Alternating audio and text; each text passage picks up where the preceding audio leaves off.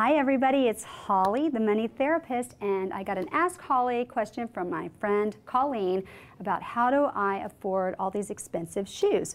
Well, Colleen, I have great news for you. They're not all expensive. Sometimes I do splurge, but when I get a bonus or I have set some money aside, I will go out and get an expensive pair of shoes. But there are so many ways that you can save money on shoes.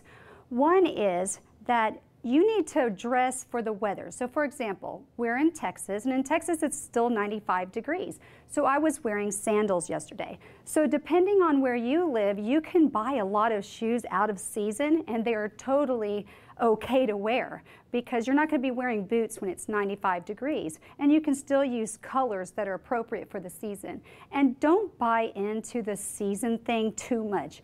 Yes, there's seasons and you don't want to be wearing the wrong thing at the wrong time, but honestly, I got my last purse and it's a really nice Michael Kors purse, and it was on the sale rack because it was for spring, but you would never know it. I get compliments on it every day.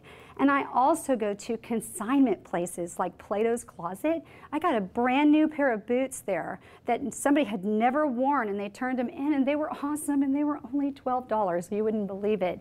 And I also go to outlets like Vince Camuto is one of my favorite brands, and they're pretty expensive, but what they call an outlet shoe is an awesome shoe. And I buy shoes that aren't too trendy. I want them to be sexy and fit my foot good so I walk with confidence, and then every year I get them cleaned up and get the heels redone so people think they're brand new because they're not too trendy. So see, there's lots of ways that you can save money on shoes and people will not know it. And by the way, if you have cheap shoes that are comfortable, I want to hear about it. So send me a message below, okay?